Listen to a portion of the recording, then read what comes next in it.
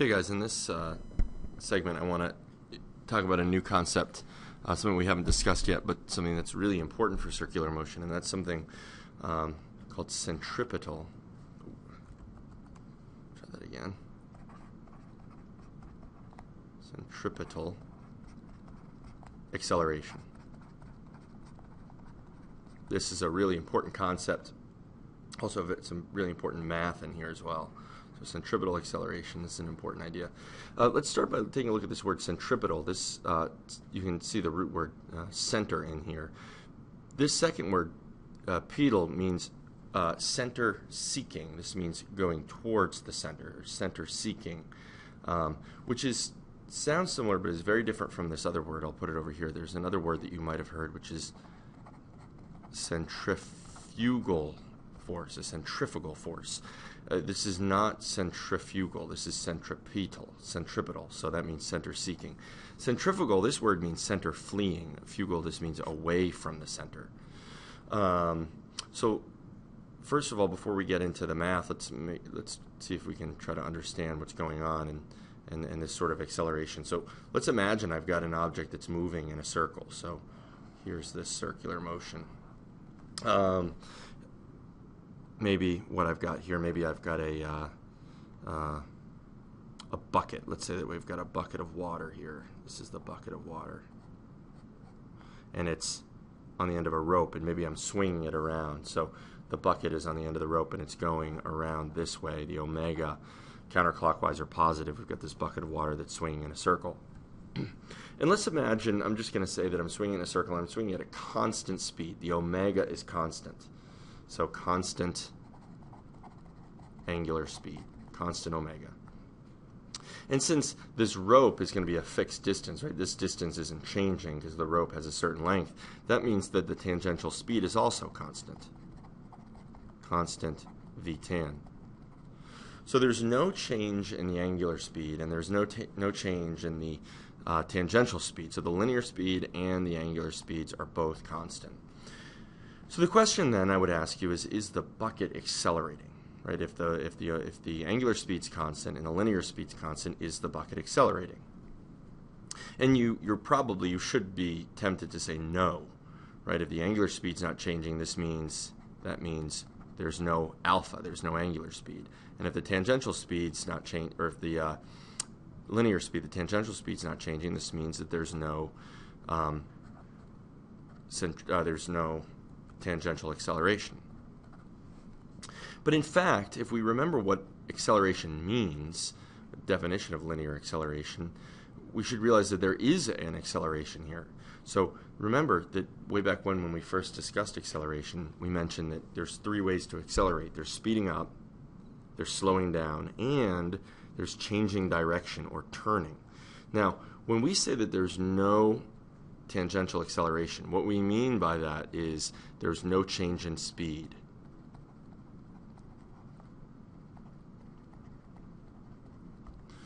But the bucket is constantly changing directions. It's moving in a circle, so the direction is constantly changing, right? So the tangential speed, this would be the tangential speed at that point. Over here, the tangential speed is directed that way.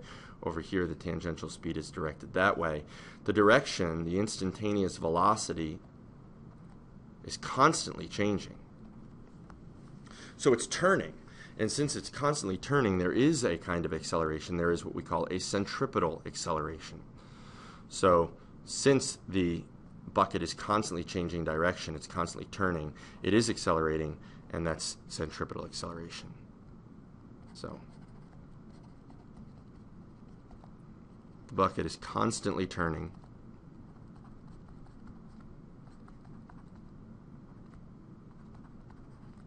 and therefore there's an acceleration.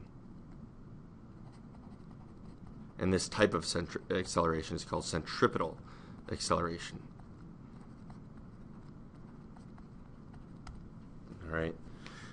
This word, by the way, is a word that's frequently used, and it's usually used in a way that's actually a fallacy. So centrifugal, that means away from center, away from center.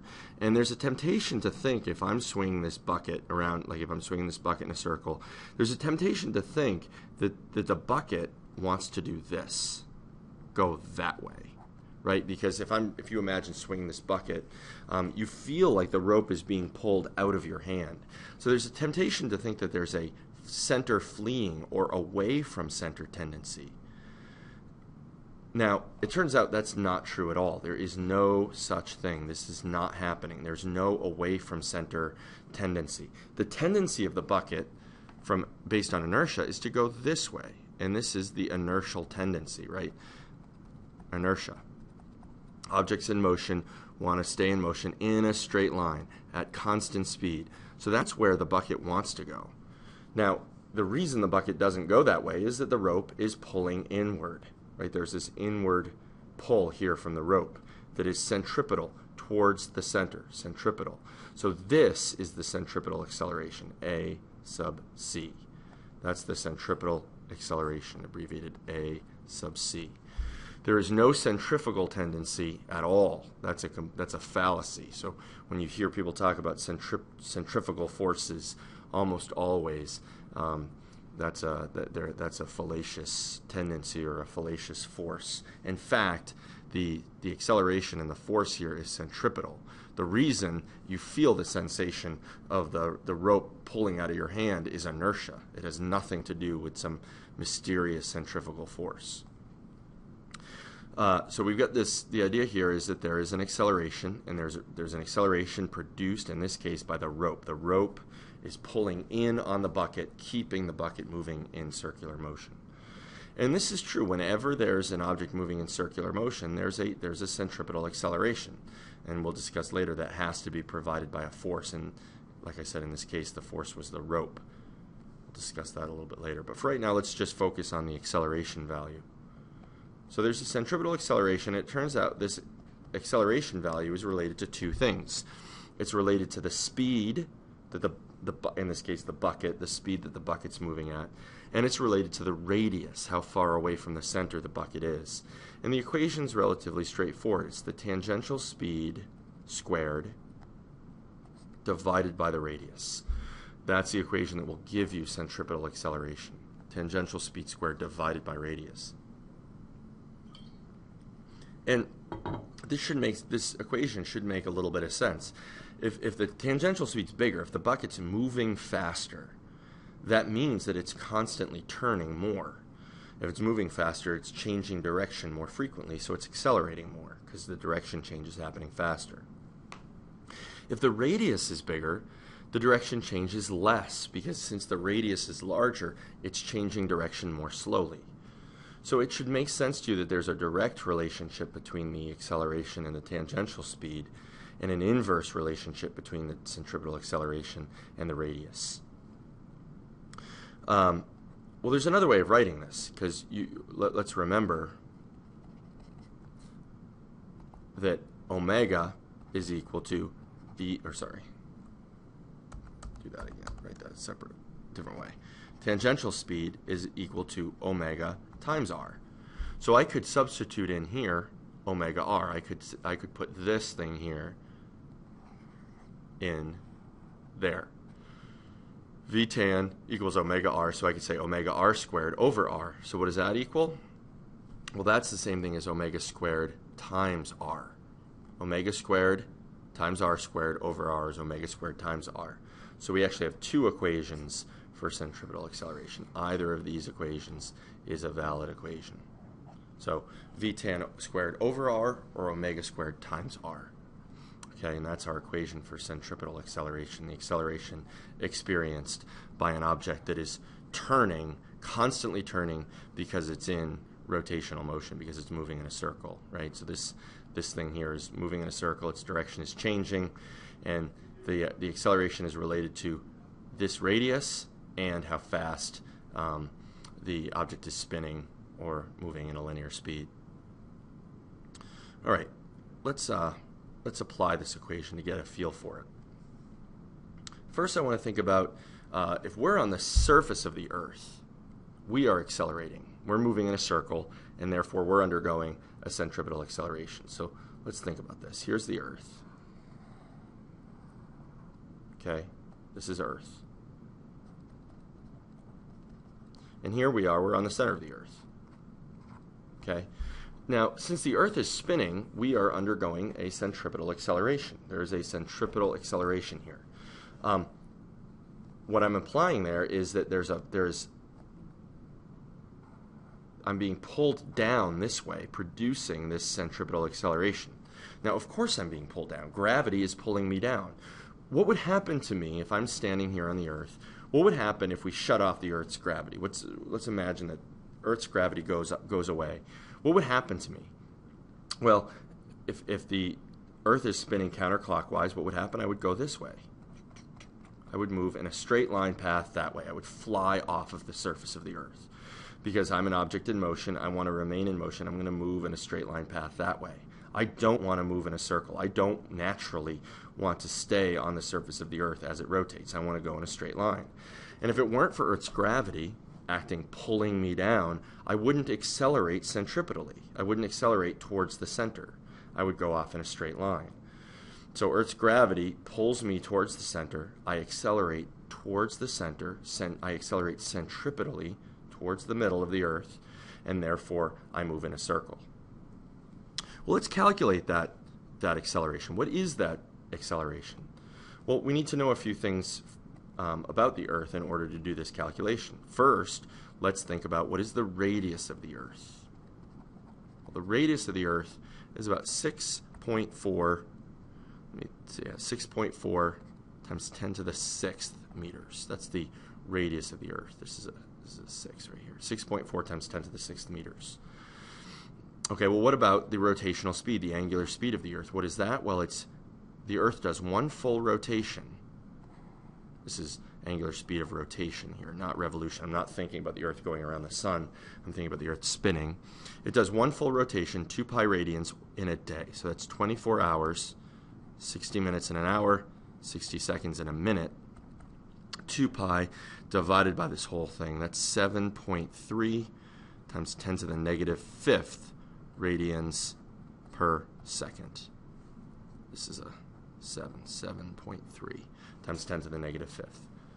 So radius of the Earth, right here, this is the radius of the Earth, this is the Earth's angular speed. And I can combine these using this equation, right? Omega squared times r will give me the centripetal acceleration. So now I can say the a sub c, the centripetal acceleration of the Earth as it rotates, is omega squared, so 7.3 times 10 to the negative 5th squared, times the radius of the Earth, which is 6.4 times 10 to the 6th meters. Multiply those two together, and I get this value here, 0.034 meters per second squared. That is the centripetal acceleration that we experience when we're on the Earth. Okay? So right here, I am accelerating centripetally towards the middle at 0.034 meters per second squared. By the way, if I'm over here, just to make sure that we understand the picture, if I'm on this point on the Earth, I'm accelerating centripetally again, so towards the center of the Earth. If I were over here, say, I would be accelerating centripetally towards the center of the Earth there. Okay, it's always towards the middle. That's what centripetal means, towards the middle. Now, I want to point out that this acceleration value here is quite small. This is really tiny, right? This is way, way, way, way smaller, for instance, than the acceleration due to gravity, which is 9.8 meters per second squared. And the fact that this is so small, this is why you don't notice the centripetal acceleration that you experience when you're on Earth. You may have found it surprising when I suggested to you that you're accelerating on the surface of the Earth because the Earth is spinning. And the reason that seems surprising is you've never ever noticed it. And the reason you've never noticed it is it's so small. This centripetal acceleration is tiny, really, really small. And it's so small in part because the angular speed of the Earth here, this value is really small. This omega is very, very small. And so you don't notice this acceleration. The acceleration of the Earth going around the sun is even smaller, so you really aren't going to notice that centripetal acceleration at all. Let's do one more. Oh, I'm running out of space. I'm going to have to go up. Let's do one more calculation. Let's imagine I built a space station. I'm going to make a circular space station. Here's my space station out in outer space. And maybe I want to have a space station out here where you could be on the inside of this space station. You could be inside of it, say right here. And you could walk around inside this space station and feel as though there was gravity, right? In space, there is no gravity, but I want you to feel like you're on Earth inside of this space station. I want you to be able to walk around in here and feel Earth-like gravity. So how could we simulate gravity? Right? There's no gravity in space, but how could we simulate it? Well, what does it mean to feel gravity? Well, to feel gravity means that you're accelerating at 9.8 meters per second squared. That's what that means. To say that you're feeling like you're in a gravitational field due to the Earth, it means that you feel this acceleration, 9.8 meters per second per second. Well, if I'm inside this ring, this circle here, and I'm walking around, I want to feel a 9.8 acceleration. Well, what if I spin this ring? What if I give this ring an omega? What if I spin it this way? If I spin it, if this ring is spinning, now I'm undergoing a centripetal acceleration, a sub c. And if that centripetal acceleration equals 9.8, I'm going to feel like I'm on Earth. Okay? So I need a sub c to equal 9.8 meters per second squared. If the centripetal acceleration here inside this ring is 9.8, it's going to feel like I'm on Earth. Okay, well, how could we achieve that? Well, let's say I've got this space station. Here it is. And let's say that it's a big station. It has a radius here. R is 1,000 meters, kilometers. This is a kilometer radius ring. So what would I have to rotate this? Let's imagine here's the problem. I know that I've got the space station has a radius of 1,000 meters, and I want the centripetal acceleration to be 9.8. How fast would I need to spin it? Let's calculate that. So a sub c is omega squared times r. Okay. Well, I want this to be 9.8. My radius is 1,000 meters. So let's just go ahead and calculate what that omega value would be here. Okay?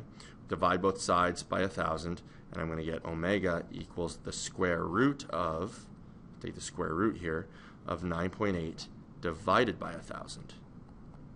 9.8 divided by 1,000 under the square root, that's going to be roughly 0.1 meter per second squared. Okay?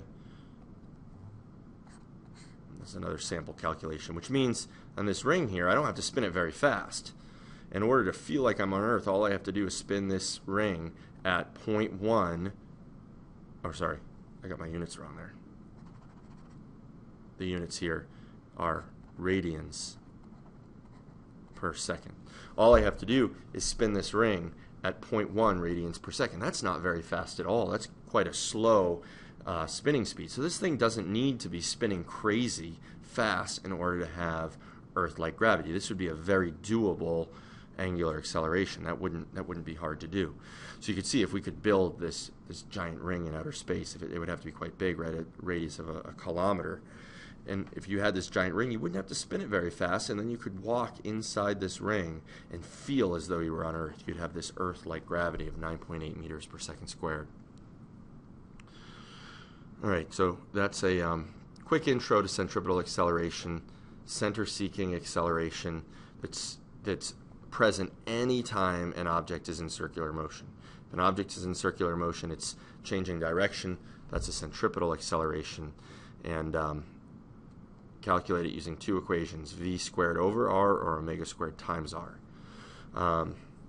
We'll review this concept a little bit more in class next time and do some practice. I'll see you then.